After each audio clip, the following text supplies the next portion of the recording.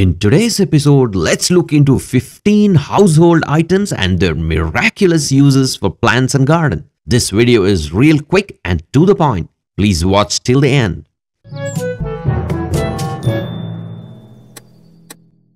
At number 15, soap. Bar soap, apart from cleaning purpose, there are some really powerful uses in gardening. You can scrape your nails into a bar soap before handling a potting mix and stuff like that. The dirt won't enter your nail beds, and this hack allows you to clean your hands easily after the job. Liquid soap or even shampoo is used as a simple pesticide if you do not have any pesticide.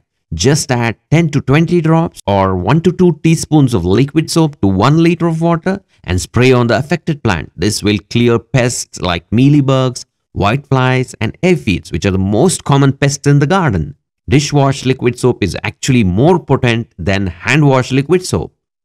At number 14, chalk sticks.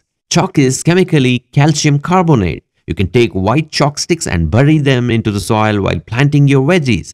That's in initial stages. This really works wonders for plants like tomatoes, peppers, squashes, eggplants, and almost any vegetable plant. You can bury 2 chalk sticks per container for these vegetable plants safely if your soil pH is around 6. For other plants to provide slow release of calcium, you can bury 1 chalk stick per container. At number 13, turmeric. Turmeric powder has many effective uses in garden, like it repels ants when sprinkled around plants. You can get rid of all soil pests, particularly fungal root rot and fungal gnats in the soil by mixing turmeric in soil. You can mix about 1 tablespoon per gallon of soil while making your potting mix, or 1 tablespoon of turmeric in 1 gallon of water, or 1 teaspoon per liter of water, and thoroughly water your affected plant with this solution. It's also helpful in healing tree wounds and in grafting as it prevents fungal rot. Another common use of turmeric is in rose dieback disease. At number 12, vinegar. You can use vinegar to clean your rusty garden tools and pots. You can make your soil more acidic for acid-loving plants like hydrangeas, rose, hibiscus, and so on, and increase flowering in these plants. To do this, mix 1 tablespoon of white vinegar to 1 liter of water and water your acid-loving plants with this solution once every 15 days to reduce the soil pH. Vinegar is also a strong pesticide. It's almost 100% effective in clearing powdery mildew fungus. To make this spray, add 1 cup of white vinegar to 1 liter of water, shake it well and spray it on the affected plants. It is also effective against whiteflies and mealybugs. It is also an animal repellent. Just soak some pieces of cloth and stuff them at entrances or behind pots to deter animals that can spoil your garden. At number 11, baking soda. Apart from cleaning your dirty garden tools and stuff with baking soda, you can also use it for other purposes like sprinkle it to drive away foul smell from your compost pile or compost bin. To kill cabbage worms, sprinkle baking soda plus flour like wheat flour in 1:1 ratio on the cabbage or broccoli leaves. The worms munch on this and die within 1 or 2 days. Baking soda also encourages flower blooming. Make a solution of 1 teaspoon baking soda in 1 liter of water and spray on your plants with flower buds or unopened flowers. At number 10, Asafoetida or Hing. The most effective use of Asafoetida is to treat leaf curl disease in plants. Add 5 grams of Asafoetida powder to 1 liter of sour buttermilk. Mix well, leave it for an hour. Then sieve the solution and load your spray bottle. Spray over your affected plant. Repeat this every 3 days for 3 to 4 times. Leaf curl disease, which is common in pepper and tomato plants, will be completely cured by this treatment. Asafoetida can also be used to repel animals in your garden. Just hang some pieces of it in your garden entrances. Animals hate the pungent odor of Asafoetida. It also repels other insects and even termites. At number 9, charcoal. Hardwood charcoal has lots of amazing uses in gardening, like filling your pot bottom with charcoal pieces reduces pot weight. It can also be used for mulching and garden decor. Mixing charcoal in soil can act as a fungicide and prevent root rot, especially for expensive succulent plants. It also increases soil pH when your soil is too acidic. It also works as a soil conditioner, making the soil well draining. It also holds the fertilizer added for a long duration and makes them act like slow release fertilizers. Sprinkled charcoal powder helps deter many insects like the voracious beetles which can create havoc in your garden or on your crops. At number 8, alum. Alum or potash alum can help to boost flowering. It makes the soil acidic for acid-loving plants like the hydrangeas, rose, hibiscus, and so on. Just add 5 grams alum powder per liter of water and water your plants once in a month. Alum is also a good pesticide in higher concentrations like 100 grams per liter of water, and spray it on the plants to kill many pests including cabbage worms, cutworms, slugs and snails, etc. It is well known for mosquito control as a larvicide when sprinkled over the stagnant waters.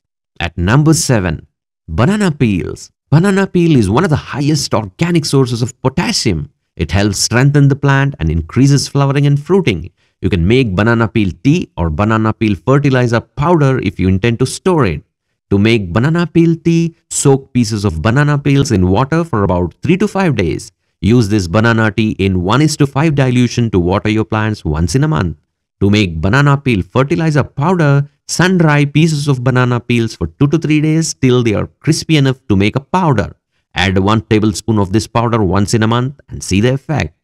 At number 6, aloe vera. Aloe vera has numerous benefits not only to the human body but also to the plants, like it helps in faster rooting. Just insert a cutting into a piece of aloe vera block and plant it into the soil. Rooting is faster and success rate is higher. Diluted aloe vera gel sprayed or watered to your seeds helps in faster and healthier germination. High levels of certain compounds found in aloe vera confer immunity or resistance against many plant diseases. Aloe vera can also be used as a potent pesticide if mixed with other agents like neem oil, especially for pests resistant against certain pesticides. At number 5, onion peels. It contains many useful substances like sulfur, quercetin, potassium, phosphorus, zinc, and so on. So, do not throw away the onion peels. The simplest use of these peels is to use them for mulching. If you have time to make a fertilizer out of these onion peels, just soak the peels in water for 1 to 2 days and water the solution to your plants once in a month to notice the benefits. At number 4, tea and coffee waste. Do not throw this away. It can certainly boost flowering in your plants. It contains tannic acid which helps plants like rose and hibiscus to increase flowering. You can wash the waste for any sugars and directly add to your plants, or collect this and sun dry this powder and use it for your plants. You can also add this waste directly to your compost bin for making a rich compost. At number 3, cinnamon. Cinnamon powder from your kitchen is well known for its wonderful uses in gardening. It can be used as a rooting agent to increase the chances of rooting cuttings. Just dip the cutting into cinnamon powder and plant it. It also deters ants when sprinkled around your plants. Its antifungal properties also fight fungal attacks to your seedlings. Just sprinkle fine cinnamon powder over your seedling and prevent dampening off. At number 2, eggshells. Though eggshells are a great source of calcium, do not add eggshells directly to your plants. It takes many years to decompose and release that calcium into the soil. You need to instantly release this calcium from eggshells by using vinegar. Make eggshell powder first and then add a cup of vinegar to it. Stir it well and leave it for an hour. The acetic acid breaks the eggshell compound and releases free calcium into the solution. You can then dilute this solution to 1:10 or 1:20 and then water your plants to treat or prevent acute calcium deficiency problems like tomato blossom end rot disease and other problems like bud or flower or fruit drop off, and increase your flowering and fruiting. You can also add eggshells to compost bin for calcium rich compost. At number 1, aspirin. Aspirin is acetyl salicylic acid. And you know, salicylic acid is a plant auxin and a rooting hormone which is proven to accelerate rooting. And also it confers immunity against many plant diseases. You can use a dispersible 350 milligram aspirin tablet. Just a little of it will do the trick. A quarter or half a tablet is sufficient. You can watch all detailed episodes on these individual stuff from links in description below. Please like, share and comment below with your queries and feedback. Happy gardening!